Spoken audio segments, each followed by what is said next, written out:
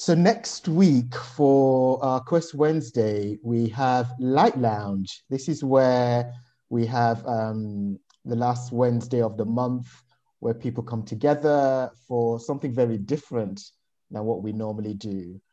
And I know that we normally keep the rooms secret, but this week we are going to let people know the rooms in advance.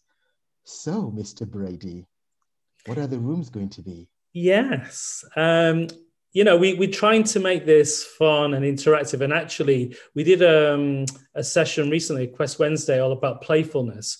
And there was a couple of activities that really kind of erupted a lot of energy in the group. One was movement.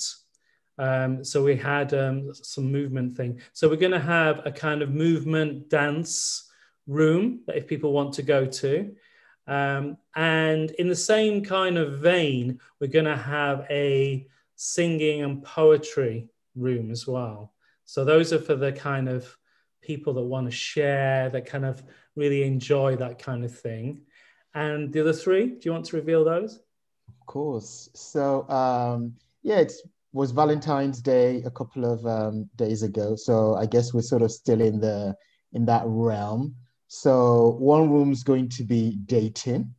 I know speaking to many people over the past couple of months, people have been talking about, yeah, I'm really struggling when it comes to dating. So hopefully people will go into this room to explore that some more. And then the next room is desire. I'm really curious as to the conversations people are going to be having in that particular room.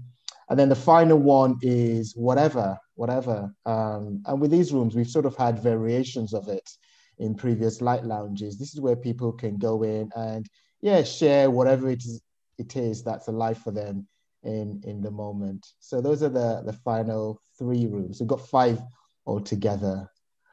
Yeah, Yeah. it's always really fun. And I think it's also a really perfect introduction if people haven't been to our gatherings before. It's a nice kind of soft landing because there's not a lot of structure. People are kind of free to respectfully share and listen. So it's a light, fun evening. And I hope lots of guys will join us. Yeah, I'm looking forward to it.